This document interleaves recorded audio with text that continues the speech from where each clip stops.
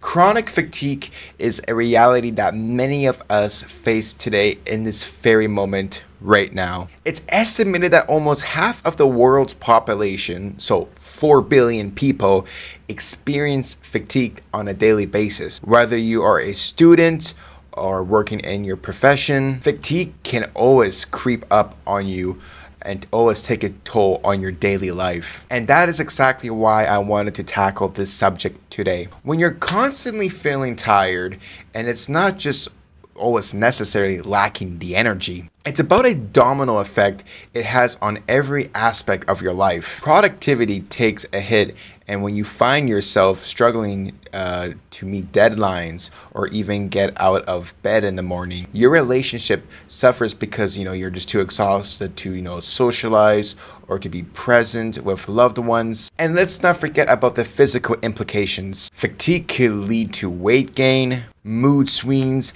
and even chronic illness like diabetes and heart disease. Fatigue can also affect your mental performance, making it difficult to focus and make sound decisions. Imagine being stuck in a rut, feeling like you're just going through the motions, but not really living life to its fullest. That's what chronic fatigue can do to you. It's not just about being tired, it's about losing your spark, your motivation, and your drive in life. Fatigue can also impact, self-esteem, making it feel like that you're not good enough or somehow failing. You will start to question your own abilities, wondering why you just seem like you can't get it together like everyone else. The truth is that the fatigue is a silent killer in our dreams, and it's time to start taking it seriously. So what are some underlying causes of fatigue? Well, one of the most obvious one is our lifestyle choices. We are constantly connected to, like our devices on our phones, and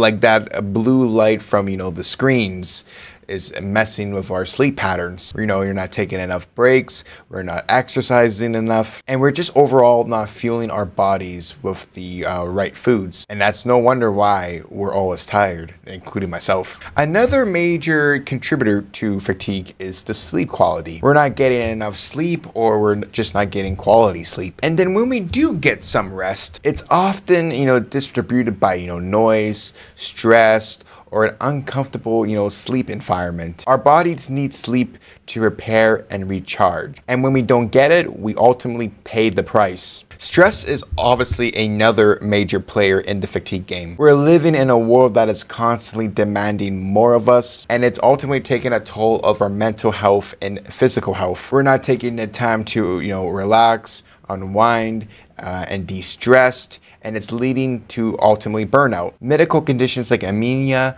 diabetes, and thyroid disorders can also cause fatigue. Sometimes, fatigue is a symptom on the underlying issue that needs to be addressed. And finally, certain medications can also cause fatigue as a side effect. But there's one undying cause of fatigue that many of us have not considered, and that is the buildup of the toxins in our bodies. We're living in a world that's filled with pollutants and pesticides and heavy metals, and our bodies are constantly working to detoxify and eliminate these toxins. But when our body is overwhelmed, we start to feel tired, sluggish, and exhausted. But our bodies are essentially working overtime to get rid of these toxins, and it's taking a toll of our energy levels. The buildup of toxins can be from our environment, the food you eat, and even our personal care products. We may be using harsh products that contain harsh chemicals. We may be eating the food that have high pesticides, and we may just overall be living maybe in areas with high